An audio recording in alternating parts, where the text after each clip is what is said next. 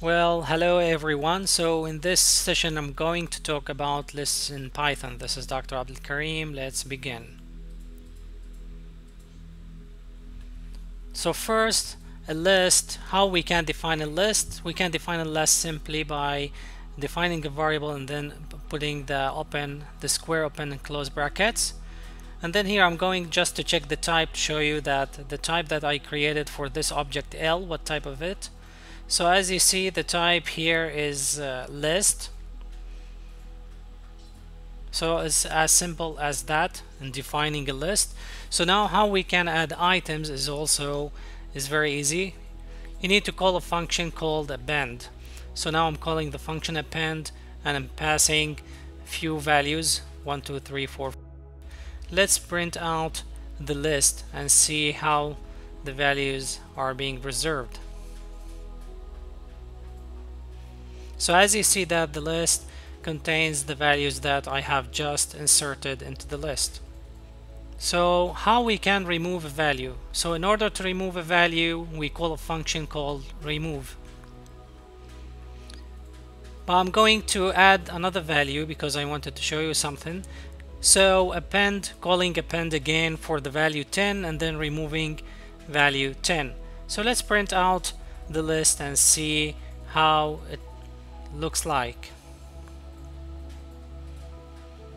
So I'm going to remove the other prints, so just to make sure the output looks easy to read and understand. So as you see that the value has been removed is number 10. Just I want to point out this value, when you call remove, it refers to an object. Okay, it doesn't refer to the index. So X not in the list. So if you try to get some hint on this function, you see that it accepts object. It doesn't accept an index. So it's not related to the index. This is why I wanted to point out this so you don't get confused.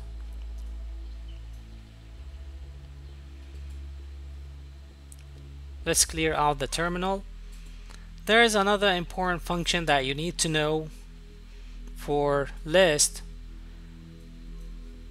which is called extend.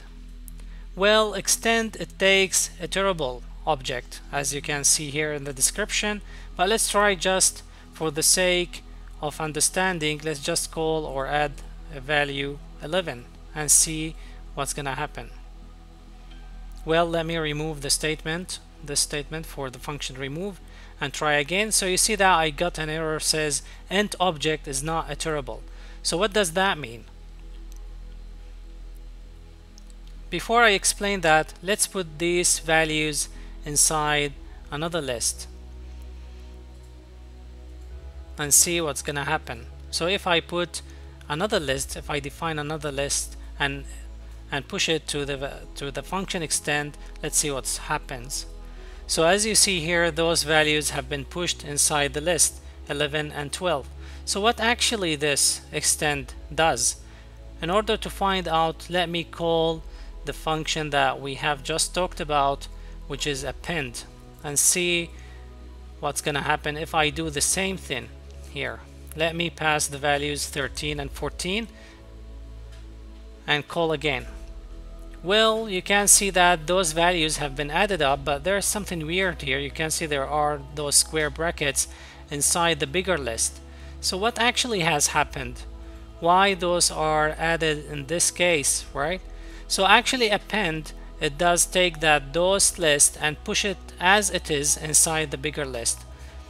Okay, while extend doesn't do like this. Extend takes the list and take the elements inside the list and push them to the main list. This is why, if you remember, that it was calling that the object must be iterable for extend, but not the case for append.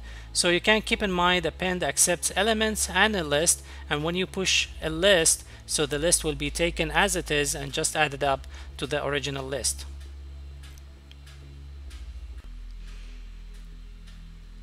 So again, let me just explain this to wrap up this session to see those two functions. So I'm going to define a list called X and call the function append, and I'm going to send another list inside the function append 1 and 2, 3 and 4.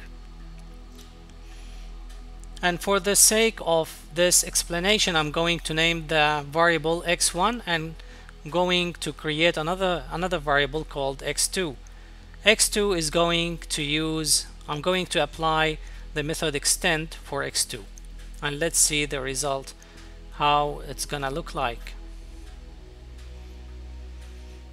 So now if I print those two lists for x1, okay, and for x2, so what do you expect that is gonna happen? I hope that you have already figured out so what's gonna happen here.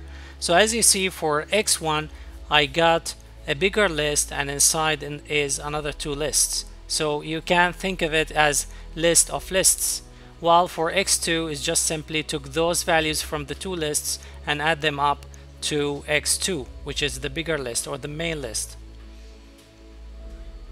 Okay, so this would explain the difference between append and extend, and I hope that is already been easy to understand the difference. Each one has its own use, both of them are useful. Okay, so it depends on what you are trying to achieve, whether you need to push a list inside a bigger list, then in this case you need to use append, or just you are looking to merge somehow, or just taking all the elements and put them up inside the main list, so just in this case look to use extend. So that is for this session. I hope that it's been useful. We have been learned how to use list in Python. Thank you for watching.